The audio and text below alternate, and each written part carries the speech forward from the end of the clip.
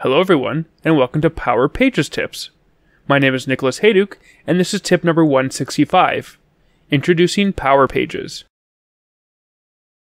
By the time this video will be released, this will already be a week old, but in case you haven't heard, Power Apps Portals is now known as Power Pages.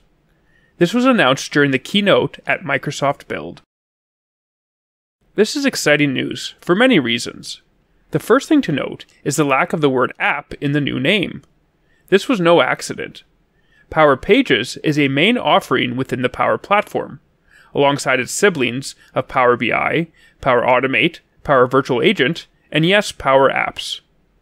While from a technical perspective, Power Pages are still built on Dataverse, and will still leverage a lot of the Power Apps functionality, the fact that it now stands on its own, at least from a marketing perspective, tells you where Microsoft sees the product.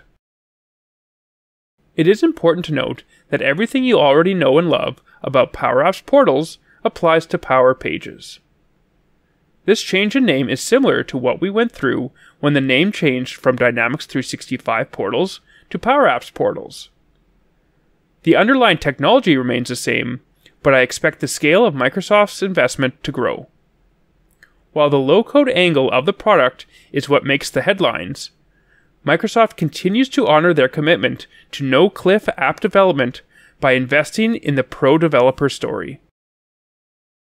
There are a couple of main areas that I'm excited about.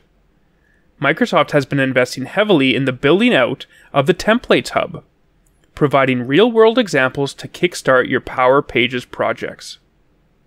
And support for enterprise-grade hosting features like CDN, web application firewalls like Azure Front Door, and DDoS protection demonstrate Microsoft's commitment to making this a product that is ready for projects of any scale. And maybe most importantly, Microsoft and I can finally agree again on the capitalization of their product name. No more having to worry about the lowercase p in Portals. Thanks for watching, and I hope you found the Power Pages tip number 165 on introducing Power Pages useful.